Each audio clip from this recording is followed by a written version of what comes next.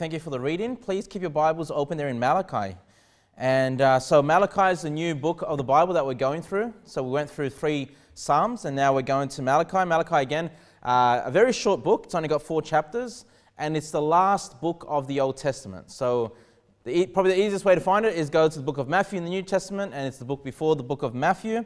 And if you look at Malachi chapter 1 and verse number 10, the Bible says, "Who is there even among you that would shut the doors for naught? Neither do ye kindle fire of mine altar for naught. I have no pleasure in you, saith the Lord of hosts, neither will I accept an offering at your hand." So God is saying to the nation of Israel here, I have no pleasure in you. And that's the title for the sermon this morning, I have no pleasure in you. What would you think if God said these words to you? You know, I have no pleasure in you. Wouldn't you feel distraught? Wouldn't you be concerned? Why would God say such a thing about me? Why would he be saying that? And he's saying this to the nation of Israel. So let's pick it up there in verse number 1, Malachi chapter 1 and verse number 1. It starts by saying, the burden of the word of the Lord to Israel by Malachi. So obviously the prophet here is Malachi. We're looking at the minor prophets. And Malachi is known as the last of the restoration prophets. The last of the restoration prophets. Hey, what does that mean? Well, the restoration is basically when the Jews went back from their captivity. They went into Jerusalem, rebuilt the walls, rebuilt the temple. And so we have 3 prophets that were preaching or prophesying at the time of the restoration or soon after things were restored. And it's the last 3 books of the Old Testament. Okay, so Haggai, Zechariah, and Malachi. Okay, so these are 3 prophets after the Jews returned from Babylon and they rebuilt Jerusalem, the temple, etc. I hope that makes sense, okay?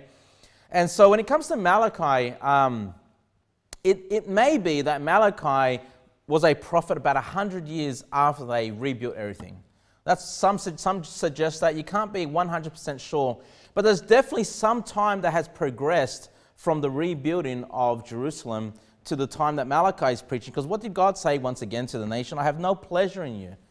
Of course, that would not be the case had they just gone back. They were rebuilding. They were excited. They wanted to serve God again. They started the sacrifices in the temple. Everything was going well for the nation of Israel. So obviously some time passes where God says to them, I have no pleasure in you.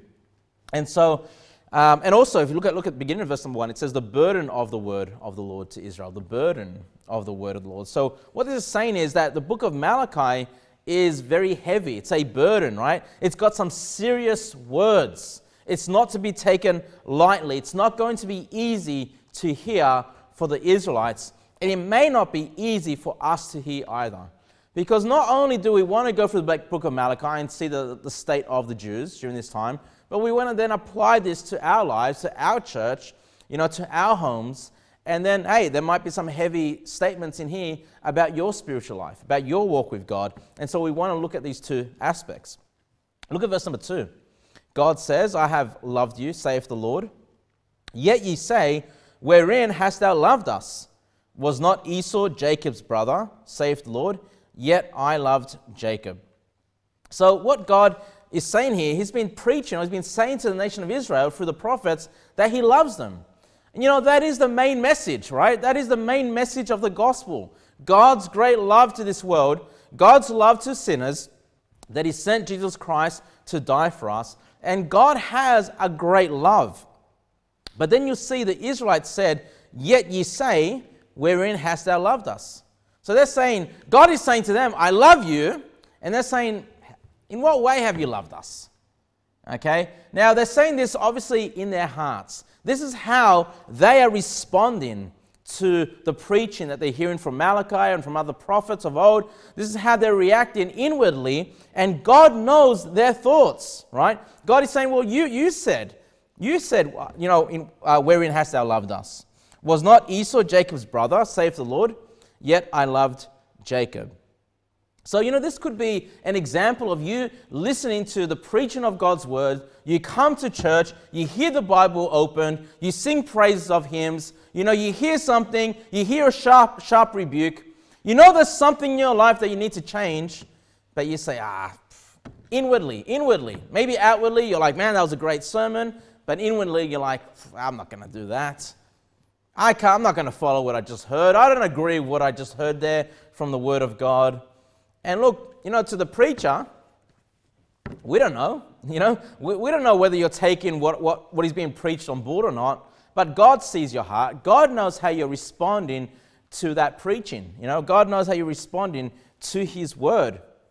And what God does here is He points them back to Esau, right? He says, look, back then when there was Jacob and Esau, and God, chose Jacob. God chose Jacob to be the one who would pass down the blessing, who would receive the promises. And God is saying to the nation of Israel, saying, look, from the very beginning, I loved you. From the very beginning, I chose Jacob rather than Esau, and I loved you throughout. I've been looking after you throughout. I've been your Lord God throughout this time.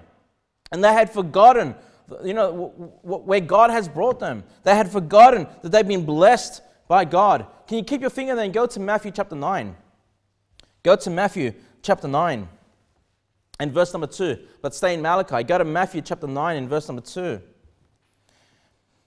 And I want you to think about, how you react to the hearing of God's word, whether it's from this pastor or whether it's from another preacher or whether it's you hearing some truth from the word of God, so with some online preaching, or whether it's just you and your personal Bible reading, receiving the words of God. How do you respond to God's word? Look at Matthew chapter 9, verse number 2. The Bible says, and behold, they brought to him a man sick of the palsy, lying on a bed. And Jesus, seeing their faith, said unto the sick of the palsy, Son, be of good cheer, thy sins be forgiven thee.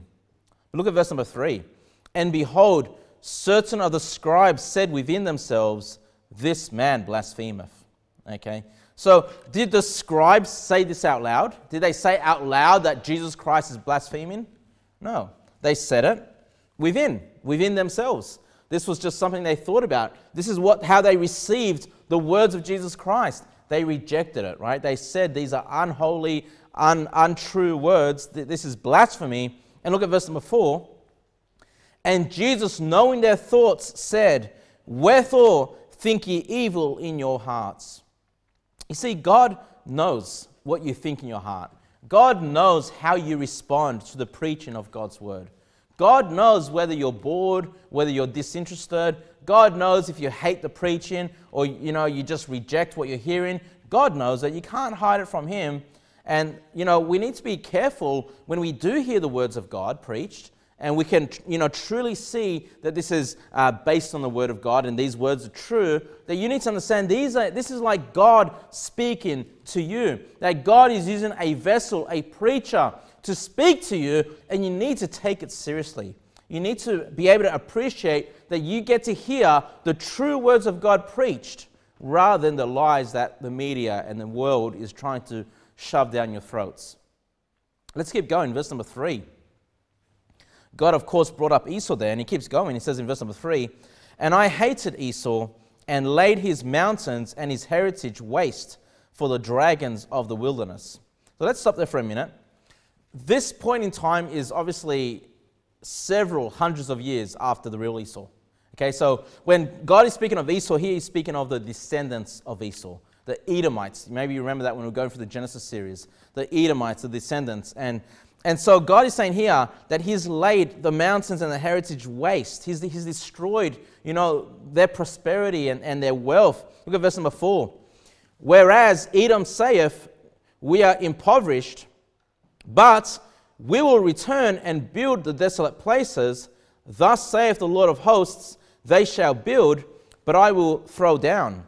And they shall call them the border of wickedness, and the people against the Lord have indignation forever.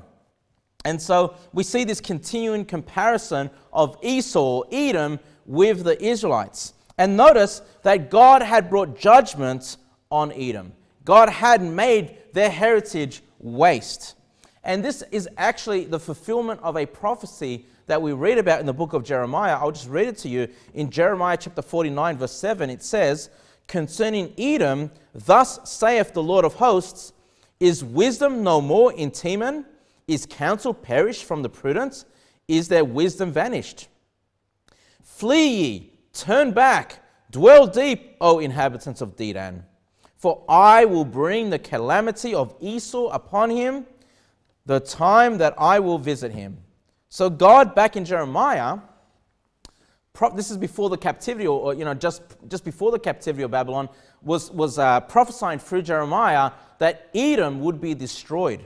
And so as we read about this in the book of Malachi, we don't know exactly in what way they were destroyed, but most likely it would have been, again, the Babylonians, because they did have a great kingdom and they were conquering different places and different cities.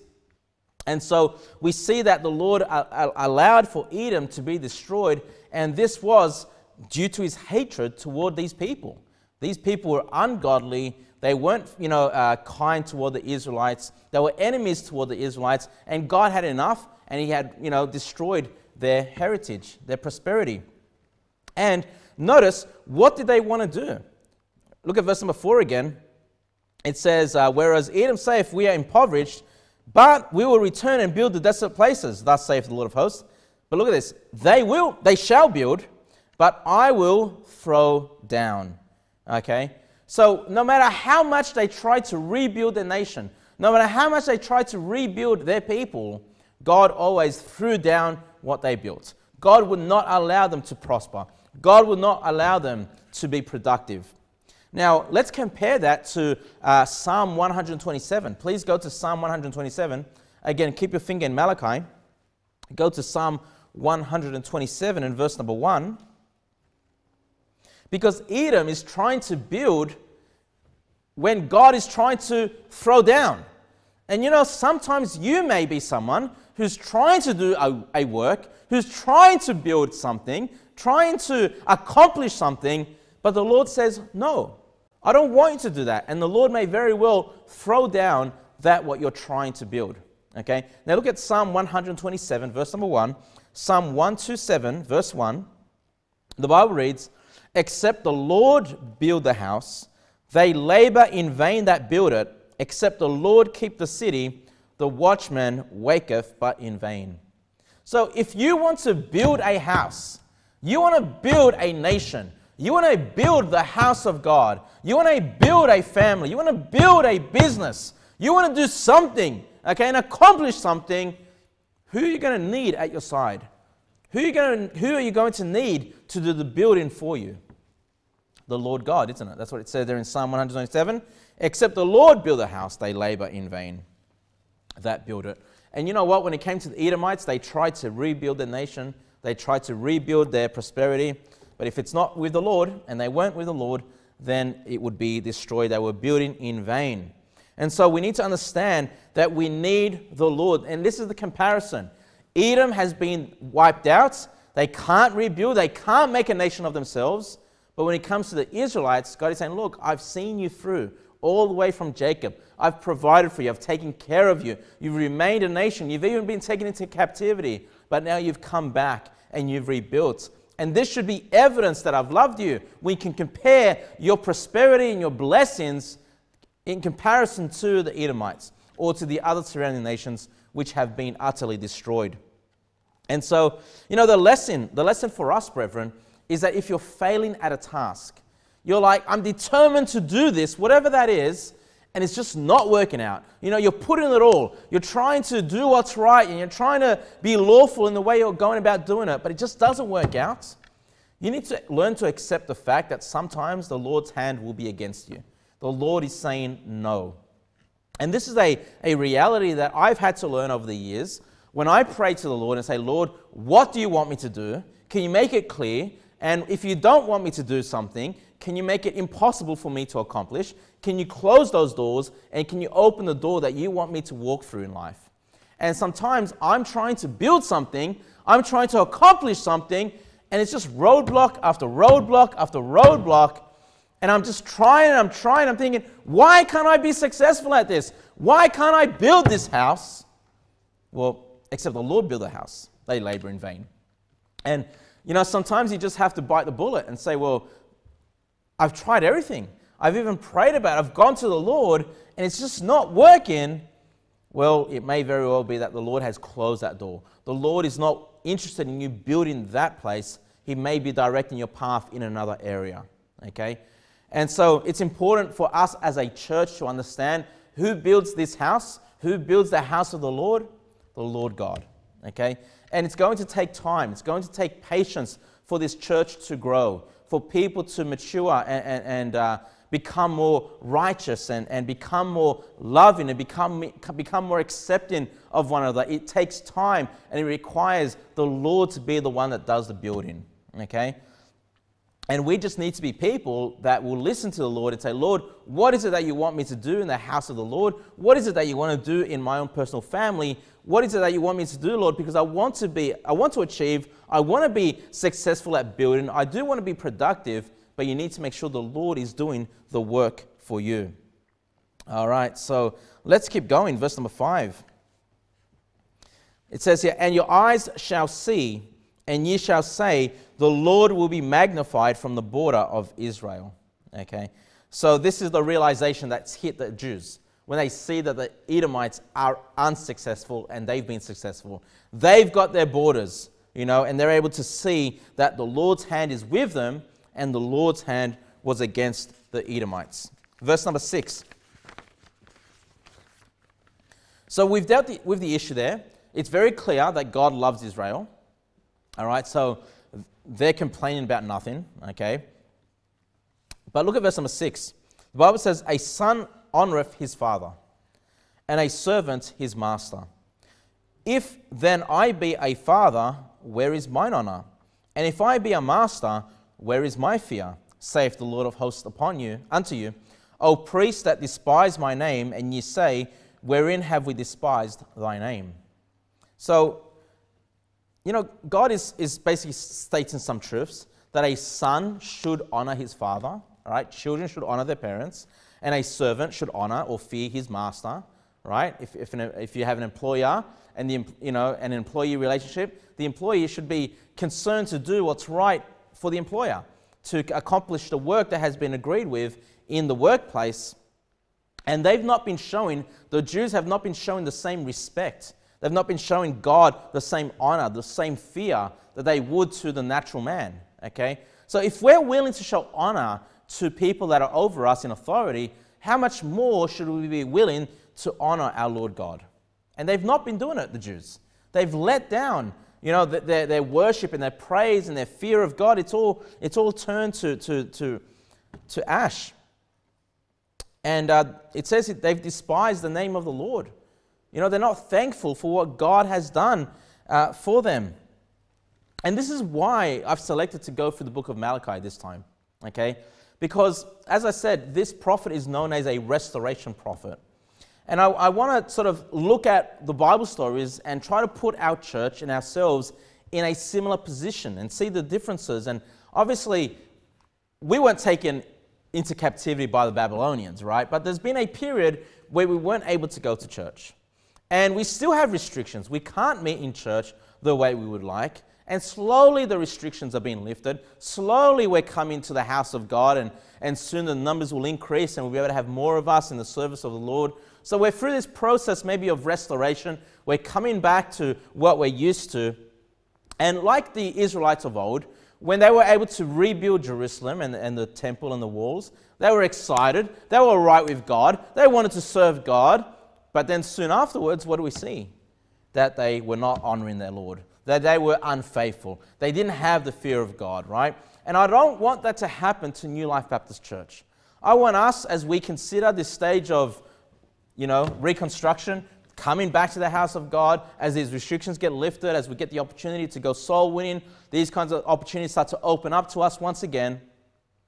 We need to be careful not to get into a place that in due time or in the near future, we become discouraged. We start to lose interest in the things of God. We start to despise even the Lord himself. We don't give him the honor that is due. And that's what happened to the Israelites. And of course, when we read these stories, we need to remember that these Israelites are made of the same flesh and blood as we are. They're still human beings the same way that we are. And if they're able to get into a really bad place, then we need to take heed, listen, pay attention, learn from their mistakes, so we don't go through the same process. So we don't get to a point where we're so discouraged. You know, we don't appreciate New Life Baptist Church or appreciate the spiritual growth that we've been able to achieve during our life and just have no honor toward the Lord. You know, that would be a very upsetting place to be, where we would be like the Israelites saying, wherein hast thou loved us? You know, where are you, Lord? Are you sure you love me? Why can't I see that you're helping us? Hey, you know, the Lord has been very faithful toward us. The Lord has saved us. He's given us a church. He's given us the Bible. You know, He's given us brothers and sisters in the Lord so we can have fellowship together with. God has given us so many things, and we need to learn to stay being thankful and stay honoring the Lord. Look at verse number 7. It says, ye offer polluted bread upon mine altar, and ye say, wherein have we polluted thee? In that ye say the table of the Lord is contemptible. So this polluted bread, I believe, is referring to the showbread. Okay, so when Moses was given the instruction of the tabernacle, how to build it, one of the key components, or one of the minor components from the perspective of us as a reader, I suppose, was this showbread. Now keep your finger there, and please go to Exodus 25. Go to Exodus 25. What is this showbread? Now, showbread were basically 12 loaves of bread, okay, of unleavened bread, 12 loaves of unleavened bread, 2 rows of 6, basically, okay, so 6, and I believe this was to represent the 12 tribes of Israel, all right? Now, you're going to Exodus 25. I'm going to read to you from Leviticus 24, verse 5. It says, and thou shalt take fine flour and bake 12 cakes thereof, 2/10 deals shall be 1 cake, and thou shalt set them in 2 rows, 6 on a row, upon the pure table before the Lord. So the Lord's very specific, you know, take the flour, you know, bake these cakes, even set them in 2 rows, 6 of each in each row, you know, and, you know, this is one of the things they needed to do as part of their temple worship or their tabernacle worship. Now, you're in Exodus 25 and verse number 30. Exodus 25 and verse number 30. And this might seem like such a minor detail to us. Like, what's so important about the showbread? You think surely the sacrifices, surely the Ark of the Covenant and the mercy seat, surely these things are so much more important when it comes to the temple, okay? And it is a minor detail, but it's such an important detail because in Exodus 25 verse 30, God says, and thou shalt set upon the table showbread before me always. Okay, so as long as they were in this covenant with the Lord, this showbread was to be set on the table always. It was always meant to be there. Such a small detail. And what I want to explain to you is that God cares about the little details. Okay? And the Israelites here were coming with polluted bread. And I don't know in what way it was polluted. Potentially it wasn't, maybe it was stale, maybe it was moldy, maybe it wasn't freshly made, okay? Maybe it wasn't even unleavened. Maybe they decided to leaven the bread. But what I'm trying to say to you, this is such a small detail when it comes to the service, the temple service and the sacrifices, but this was an area that they had neglected. This was an area that they stopped caring about. They didn't care that the right bread was on show. Whatever, just put some bread on there. Let's just do the minimum. Who cares if it's a little moldy? Who cares if it's a little polluted? It's such a small detail. But no, when it comes to the small details, God cares about them. In Luke chapter 12, verse 6, Jesus says, are not 5 sparrows sold for 2 farthings, and not one of them is forgotten before God? You know, Jesus is saying, look, little sparrows, God knows all about them. They're not forgotten by God, even when they're sold. God remembers the little sparrows. And then in verse number 7, it says, but even the very hairs of your head are all numbered. Fear not, therefore, ye are of more value than many sparrows. God even knows every number of hair on your head. God cares about the little details, is what I'm saying. You know, and it's so important for us to remember in our service to God, that we think about the details. You know, when we come to the Lord to worship Him in the house of God, it's important that we come on time. It's important that we come with our Bibles. It's important that we come ready to sing praises to the Lord. It's important that we come and greet one another. Just the small things. It's important when you see a bit of rubbish on the floor, just something small, you pick it up, you put it in the bin. You don't want to pollute the house of the Lord. You know, the congregation, when we gather together to worship Him. You know, being focused on the preaching, paying attention. You know, just lifting your hearts and mouths to sing praises to the Lord. Hey, just do the little things and God is watching. If you come and you neglect your service for God, if you're a preacher, you come behind the pulpit and you haven't studied, you haven't prepared, you haven't prayed to the Lord to help you. You know, these are the small details that may cause you to pollute, the house of the Lord. And so I want you to think about that. As we come back to church, I want you to think about the little details. If you come and you bring food, all right, and there's crumbs, pick it up, clean it up. If you come and you make a mess or your children make a mess, clean it up. Don't leave it for other people. Be attentive to the little details. Don't let yourself bring polluted things into this place. Be sure you come here with a heart ready to worship God. Look at verse number 8 in Malachi chapter 1 and verse number 8. And ye offer the blind for sacrifice, is it not evil? And if ye offer the lame and sick, is it not evil? Offer it now unto thy governor. Will he be pleased with thee, or accept thy person, saith the Lord of hosts?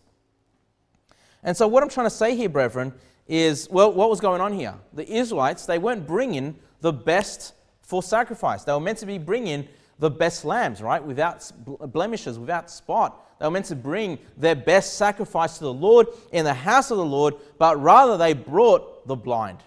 Instead of bringing the best lamb for sacrifice, they found the lamb that was blind, that no one wants. We'll sacrifice that to God. They were going through the motions, in the house of the Lord. They were just going through the motions. They didn't care about their sacrifice. They brought the lame and sick, as you could see there, right? And he says, look, is this not evil? Have you not done wrong? Are you not causing harm? Are you going to offer your governor? Are you going to go to your council mayor and offer him some tainted food? Aren't you going to give him the best that you've got? And you don't even give the best to God? God cares about the little things, yes. But not only that, God wants for you to bring the best for Him. When you come and you bring your sacrifice to God, we don't come bringing the animals, but we do have some other sacrifices that we do for the Lord, which we'll go to shortly. And, we're seeking to be pleased. We want to please the Lord. And if we don't bring the best, if we bring sickly or polluted things to the Lord, it's evil. It's wrong. We should always come to the house of the Lord ready to bring our sacrifices so He would be pleased, and we bring the best that we have, all right? Look at, if you can keep your finger there, and go to Hebrews chapter 13 for me, Hebrews chapter 13.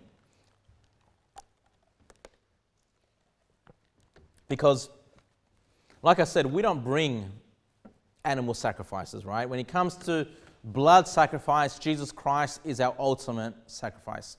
Praise God for that. But, as believers in the New Testament, we have been called to bring forth sacrifice. It's just not in the nature of a slain animal, okay? So look at Hebrews chapter 13 and verse number 15. So the first sacrifice is praising God. When we come to the house of God, we come here to praise God. We don't come to praise the pastor. We come to praise the Lord God. In Hebrews chapter 13 verse 15, it says, by Him, therefore, let us offer the sacrifice of praise to God continually. That is the fruit of our lips, giving thanks to His name. Hey, what are your lips like? What do you talk about with your mouth? Do you thank God for everything He's done for you? When's the last time you've thanked God? Do your lips praise God? Hey, this is why church is so important, so we can sing and lift our hearts to the Lord. We praise Him with our lips. Hey, the Bible refers all of this as sacrifice. Sacrifice. And what kind of sacrifice does God want? Does He want some polluted sacrifice, or does He want the best? He wants the best. So when you come to the house of God and you sing praises to God, you bring the best. You lift your hearts up, you sing as best as you can, you sing as loud as you can, and you just praise God with your lips. You thank God with your lips. You give Him the best. I don't want New Life Baptist Church to be like Israel of old, where we came, we sacrificed, but we just did as little as we could. No, we come and we bring the best to God.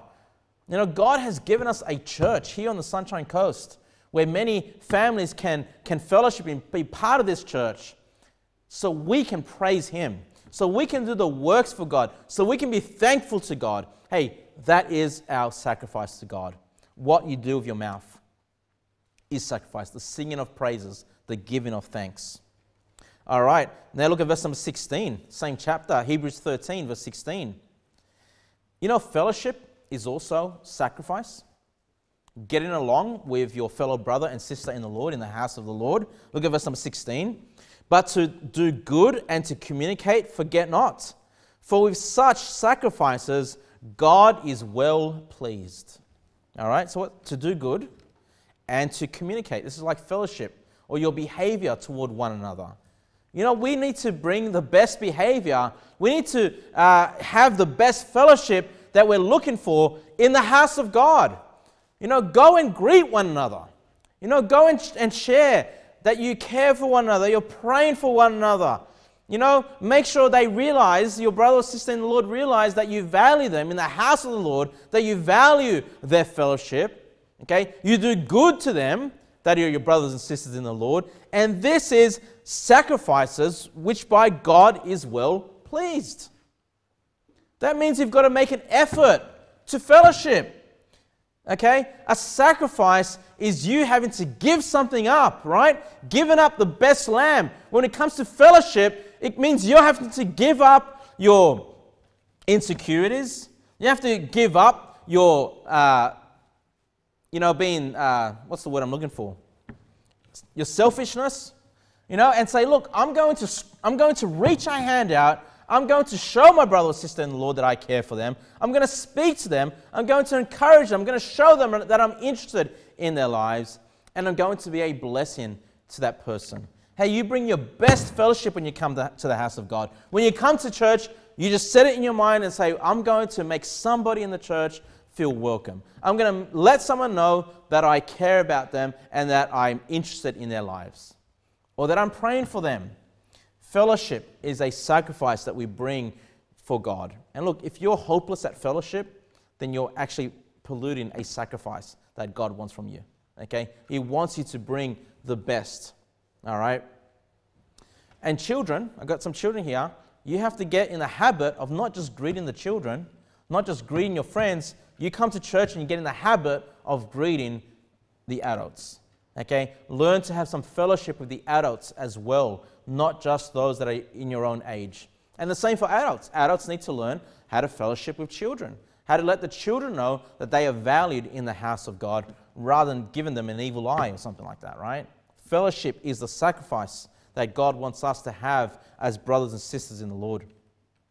Now, please go to Romans chapter 12. Romans chapter 12 and verse number 1.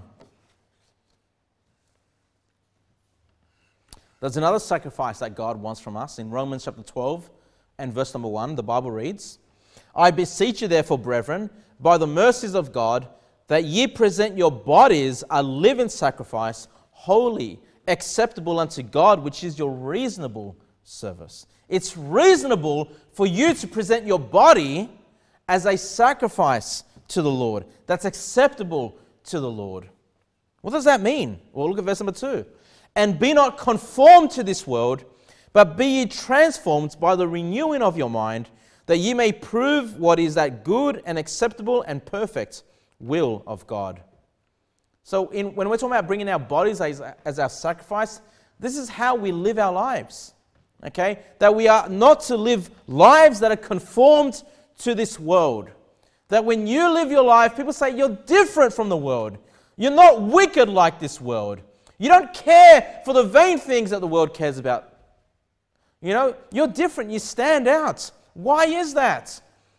And it is an effort. It is a sacrifice to give up worldliness and the things that, satisfy the flesh. It is a sacrifice. But this is something that is reasonable for the Lord. This is our reasonable service, okay? That we should live lives that are different from the unsaved world. Live lives that are holy, acceptable to the Lord. Holy, that means separated, okay? Being righteous, being more like Jesus Christ. As we change, as we develop in our lives, as we become more holy, more pleasing to the Lord, as you grow and mature and become more godly, this is actually a sacrifice that you bring to the Lord. And once again, God wants the best from you. God wants you to do the best you can to live holy, righteous, separated lives for Him. Please go to Philippians chapter 4 and verse number 16. Philippians chapter 4 and verse number 16. We'll go to one more sacrifice that we can apply to here in the New Testament. Philippians chapter 4 and verse number 16. It says here, "For even in Thessalonica ye sent once and again unto my necessity, not because I desire a gift, but I desire fruit that may abound to your account. But I have all and abound, I am full, having received of Epaphroditus the things that were sent from you, an odor of a sweet smell, a sacrifice acceptable, well-pleasing to God." So what is this sacrifice referring to? It's the sacrifice of giving. Now, Paul is saying that, he was provided for when he had needs. Not that he desired a gift, but he desired fruit that may abound on the account of others. And you know what? There were people that were giving to the work of Paul. There were people giving to, of course, the local church. And through that process, works of God were able to be accomplished. Somebody as an ordained apostle here was able to provide for himself and do the work of the Lord. And you know what? When you come to your local church and you bring your tithes and your offerings, this is a sacrifice. This is you giving up a portion of what you've earned. And you say, well, I'm going to set this aside. I'm going to give this to the Lord. And this is the sacrifice that God requires from you in order to be able to help the work of God progress. All right? So we have all these sacrifices that we're called to do. And once again, God wants your best. Okay? He doesn't want you to bring some polluted money. I'll just give a few loose change that I have in my pocket. I'll give the least that I can give. God wants you to give your best. And when it comes to the tithe, He wants you to give your 10%, the 10% of what you've been able to bring in, of what God has provided for you through your income. All right. Now back to Malachi chapter 3. Malachi chapter 3 and verse number, chapter 1. Malachi chapter 1 and verse number 3. Verse number 9. I don't know why I keep saying 3. Malachi chapter 1 and verse number 9 says, "And now I pray you, beseech God that He will be gracious unto us. This have been by your means, will He regard your persons, saith the Lord of hosts." So look, they've really messed up, the Israelites here. They've really messed up. They're putting in the polluted bread. They're giving the worst sacrifices that they can bring to the house of the Lord. And so they're being asked to beseech God that He will be gracious unto us. Hey, get right with God is the message. Go to God and say, God, give me your grace. Forgive us for not bringing the best sacrifice that we can bring. Right? And, it said there that, will He regard your persons? Did you see that in verse number 9? Will He regard your persons? What? Just because you're a Jew? Just because you're an Israelite? Just because you're a descendant of Abraham, Isaac, and Jacob? Is He just going to regard you just for that? No, He's going to regard you if you just do what's right. If you offer the right sacrifices, the best sacrifices, then you'll please the Lord. Hey, go in and say sorry. Go in and get right with God. Go and seek His grace. Because, without the Lord, without His grace, without His promises, you're nothing.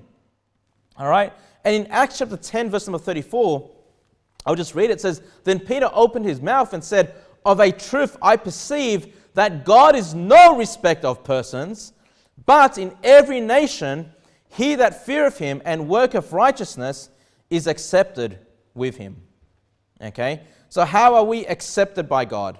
By someone, if you fear God and you work righteousness, God will accept you.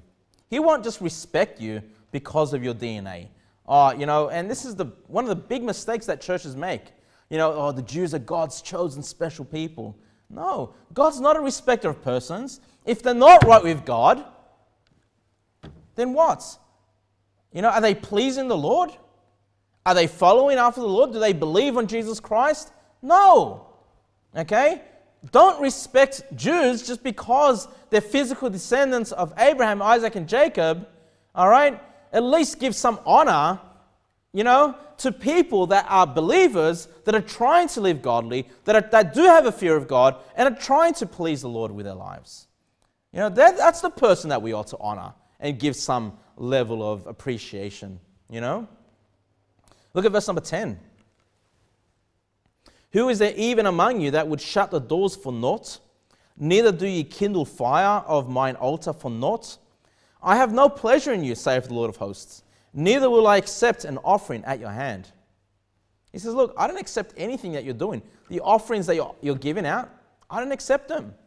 And when he said here in verse number 10, who is there even among you that would shut the doors for naught?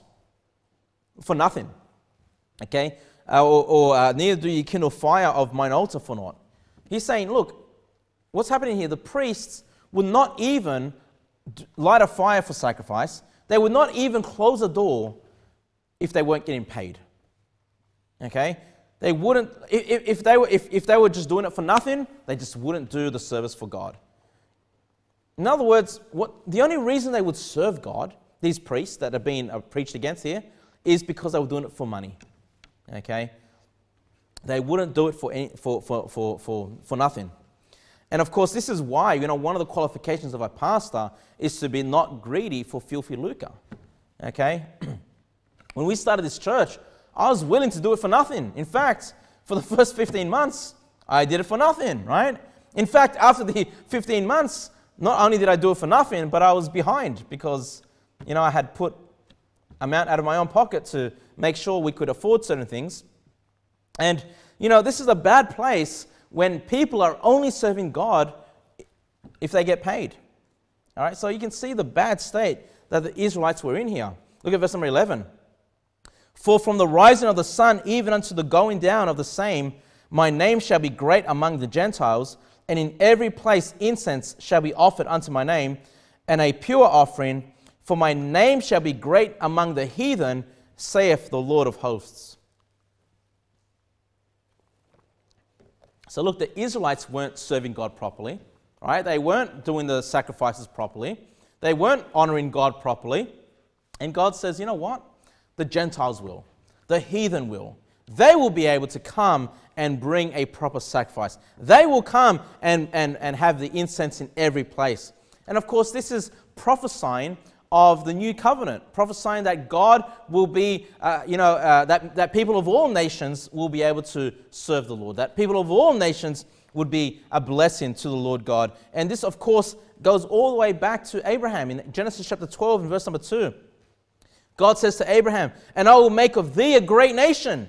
And yes, that great nation is speaking of the nation of Israel. But then he says, and I will bless thee and make thy name great, and thou shalt be a blessing. And I will bless them that bless thee, and curse him that curseth thee, and in thee shall all families of the earth be blessed. All families of the earth be blessed. And I haven't got time to go through this now, but we've looked at it before. How are all people of the earth blessed? All families? Through Jesus Christ, through his sacrifice. That anybody of any nation who believes in Jesus Christ can be a child of God, can be the chosen people of God, can be the Israel of God. And so God's saying, look, you think you're so great because you're physical descendants? You think that I ought to just respect you? I'm not a respecter of persons. There's coming a time when people all across this world will be believers of Jesus Christ, will be children of God, and offering the right kind of sacrifices. And brethren, that includes us today. We get in this great deal of Jesus Christ and the new covenant. And God is looking at us. Hey, what kind of sacrifice are you going to offer? Are we going to mess things up like the Israelites? Or are we going to soldier on for God? Look at verse number 12. But ye have profaned it, in that ye say the table of the Lord is polluted, and the fruit thereof, even his meat is contemptible. Ye said also, Behold, what a weariness is it, and ye have snuffed at it, saith the Lord of hosts. And ye brought that which was torn, and the lame, and the sick. Thus ye brought an offering. Should I accept this of your hand, saith the Lord? So again, just going back to those sacrifices, the offerings that are being brought. You know, what kind of animals are they? Ones that are torn, they're not well, lame, sick, right? Why is God so angry at them? Not just that they weren't doing the right sacrifices, but what did these sacrifices represent? It represented Jesus Christ and his sacrifice. You know, in 1 Peter chapter 1, verse 18, the Bible says, For as much as ye know that ye were not redeemed with corruptible things, as silver or gold, from your vain conversation received by tradition from your fathers, but with the precious blood of Christ, as a lamb without blemish and without spot. Why should we offer the best sacrifices? Why should the Jews have offered the best sacrifices? Because it pictured the sacrifice that God would give of his Son, the Lamb of God which taketh away the sin of the world.